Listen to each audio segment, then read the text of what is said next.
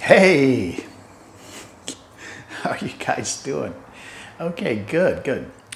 So today I wanted to discuss, I've been getting a lot of comments and people asking, why do I write Taiji and sometimes I write Tai Chi?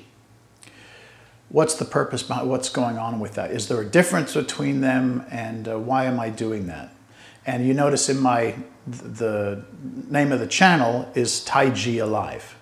So why am I calling it that and not calling it Tai Chi Alive? Well, there is a reason behind it. They do mean the same thing, but let me get into as far as the explanation to why. So when you hear of that word Chi, what's the first thing that comes to mind when you think of that word Chi, right? We think of the Chi, like when we talk about Chi going through the body, and a lot of times it's written C-H-I, right? So when we talk about Tai Chi Chuan, it is not describing the Chi. That word Chi is not Chi of the energy body. It's a different word. So that's the main reason why we're changing here. When we are talking about Taiji Chuan, what that means is grand ultimate or supreme ultimate. Taiji, supreme ultimate. Chuan means fist or hand. So supreme, grand ultimate, supreme ultimate fist. So it has nothing to do with Chi, grand Chi or anything. It's supreme ultimate fist. Now, when you see that word Wuji, which if you've been training with me for any amount of time, you're very familiar with that word.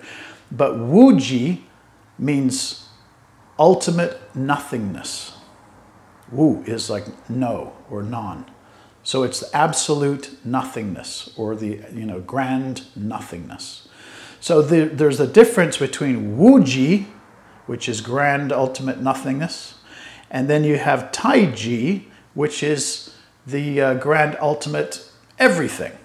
So those two are talking about something quite different than Chi, Qi or Chi.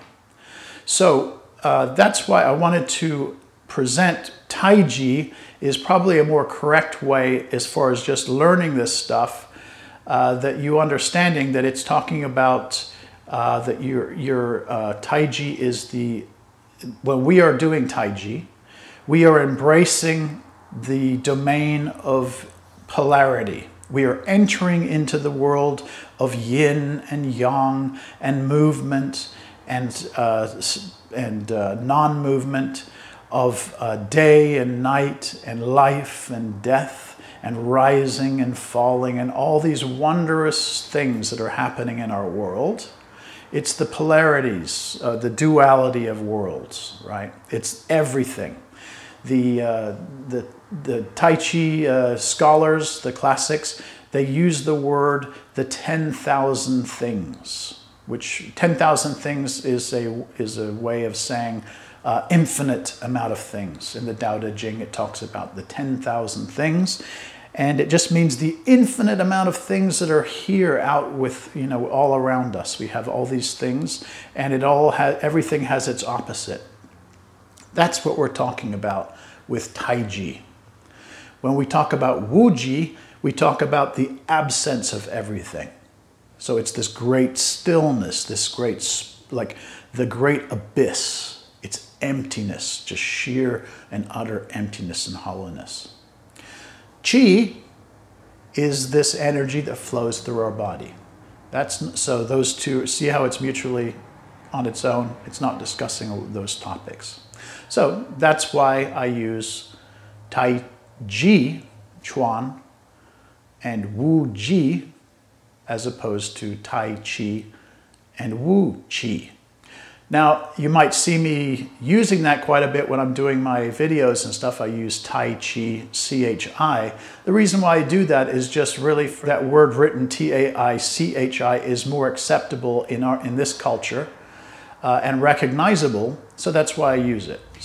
But ultimately, I like that word T-A-I-J-I.